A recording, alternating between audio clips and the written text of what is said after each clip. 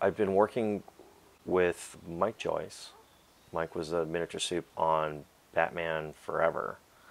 And Greg Stool, some of the guys that used to work with Greg Jean on Stargate with Roland Emmerich were working for Mike. The Batmobile had evolved and gotten more complex with each show, as did the city, as did Gotham City. Each time got bigger and more elaborate as a miniature. When we got that Batmobile, it had to have 6 exhausts, 3 on each rear fender, and they wanted to see the same red fire that the other ones, both miniature and live action, had produced. So I had to work out the miniature plumbing and control systems for that, with Dave Beasley's help, because he had worked on the previous model when he was working with Grant McCune. So I rigged up what amounted to a tiny miniature pressure pot that would have the gas that produces the fire would come through it and create a spray inside this little chamber, and then there were tubes coming out of it that led to each one of the jets.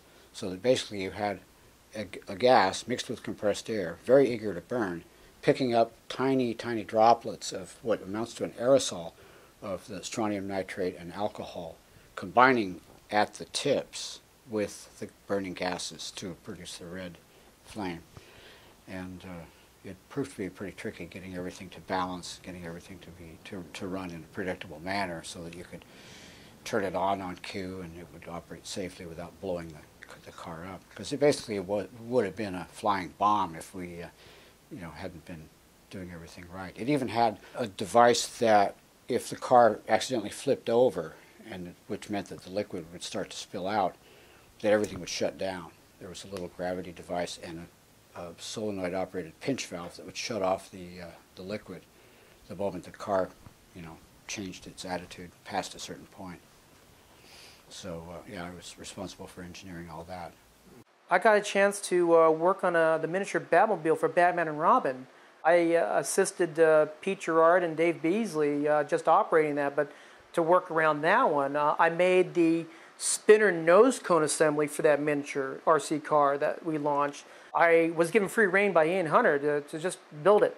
So that means I created a vacuum form buck for the spinner nose cone that's going to be lit up. I made the armature with the gearing and the lighting for it. So that was a great miniature to work on. There were, MoCA operators would very often run the camera into your models on set. When you're dealing with models like the Gotham City stuff that we had on, Batman and Robin, which were the same models from Batman Forever, the same models from The Shadow, but when you're dealing with those and you're out there on a lift, kind of trying to maneuver between the buildings, there's always like oh, I hit something, okay, and you have to rush out and fix it before you roll. But I mean, at least you're the guy breaking it in that case, so you can fix it.